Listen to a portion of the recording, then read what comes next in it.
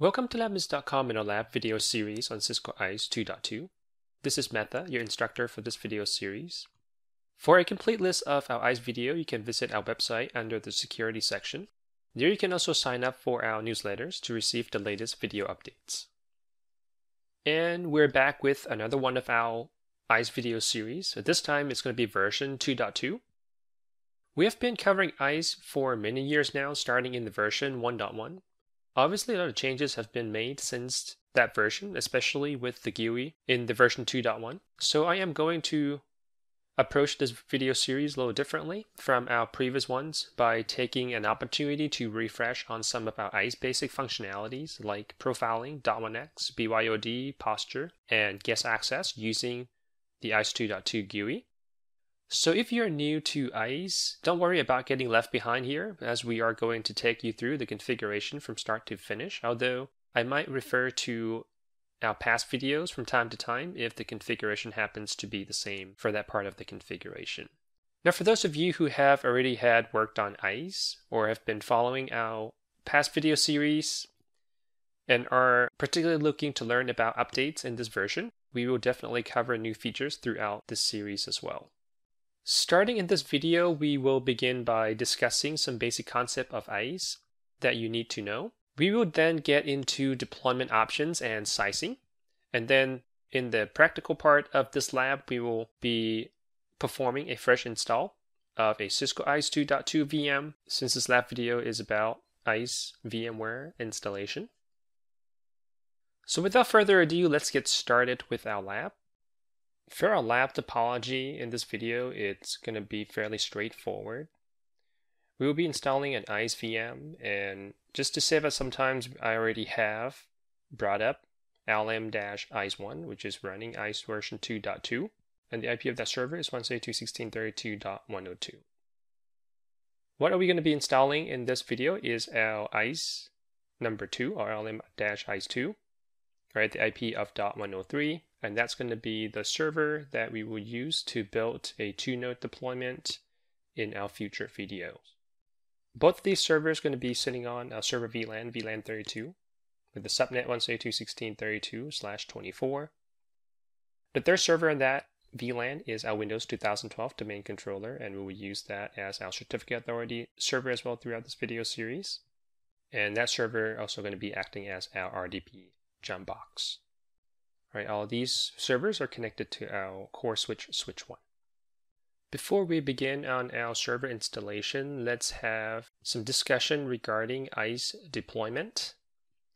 If you're new to ISE, there are a few things that you need to know about an ISE deployment. First, you must understand the concept of node persona. So persona defines the type of services an ISE node provides to a deployment. There are basically 3 mandatory node personas. The first one is called admin personas, and that basically provides you with the GUI access to perform configuration and the deployment management. So anytime you want to make configuration changes, they will be performed on the admin persona or admin node. The second persona is called monitoring, and that takes care of log collections and report generations. All right, so any radius logs or TACX logs that needs to be maintained is maintained on the monitoring node. And the third and last mandatory persona is called policy service. And that's basically the radius and TACX front end of an ISE deployment that interact with the network devices. Right? When the radius or TACX requests come from switch or routers or VPN concentrator, all of those will go to the policy service nodes. And policy service nodes also serves any client-facing web-based related function like a guest portal. Right, so when a guest needs to be redirected to a portal page for a login, the page is being served from the policy service node. There are also a couple of other optional persona, or you can see it more as the services. And these are things like pxgrid, the TACX, and what's new in version 2.2 is passive identity connector. If you want to learn more about the different persona type, let me bring up an ISE installation guide, release 2.2, and you can read all about those right here. So you can see admin node, policy service node, monitoring node, pxgrid node.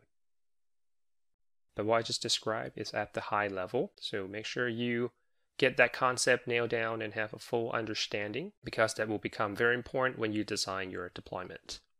Next, you need to understand the different deployment models that's available. Mainly, there are two types of deployment models that you will see. The first one is what's called a standalone deployment. A standalone deployment is a single server type of deployment and is typically used for whether it's lab testing or product evaluation. So normally you would not see a standalone single node deployment in production just because it lacks scalability and redundancy. And because of that, there's a second type of the deployment model, which is called distributed. And a distributed deployments usually involve 2 ISE server or above, and this is for the reason of scalability and redundancy. Right, so if you deal with the production deployment, the chances are you're going to be selecting the distributed deployment. Now within the distributed deployment, they can also be subcategorized into 3 categories, and they are small, medium, and large, and this will reflect the size of your deployment, usually depending on the number of concurrent sessions that you expect ISE to handle. And we'll be talking about sizing in a little bit, but in terms of different type of distributed deployment, we can go through that right here. For the small network deployment, the deployment is made up of 2 redundant ISE nodes, with each node running the minimum of 3 mandatory personas. So again, going back to admin, monitoring, and policy service, all running on the same node. And you would have identical node as a secondary server for redundancy. As you can see right here, primary ISE, and then you have the secondary ISE. With a typical small deployment, you will configure your network accessed devices to point to the primary node, with the secondary node being the backup server or for failover only. All right, so all of the radius or attack-X requests will go to the primary, and when that node goes down, it will be switched over to secondary. So every of your router switches, wireless LAN controllers will have the same list of server listed in this order: primary first and then secondary.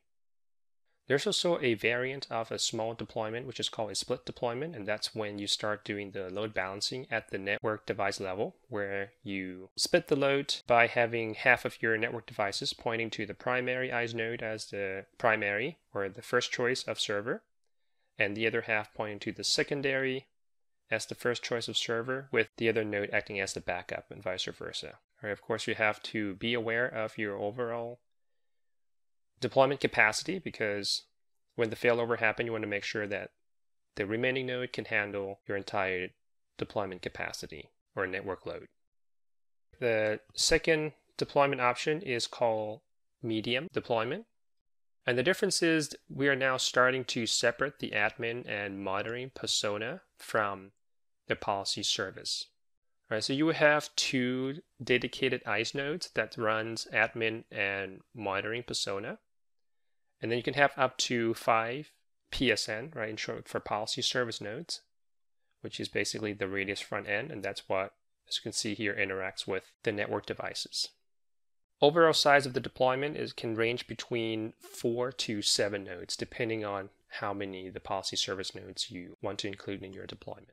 Right, as you can see here, all of your network devices will be configured to point to the policy service node only and not the admin or monitoring, because the admins, again, deal with the config management, and monitoring deals with locking. So they're not serving any radius or attack-X requests. So you wouldn't be configuring your network devices to point to those, just the PSN. And of course, for redundancy, you will have multiple PSN listed as the radius or attack-X server on these devices.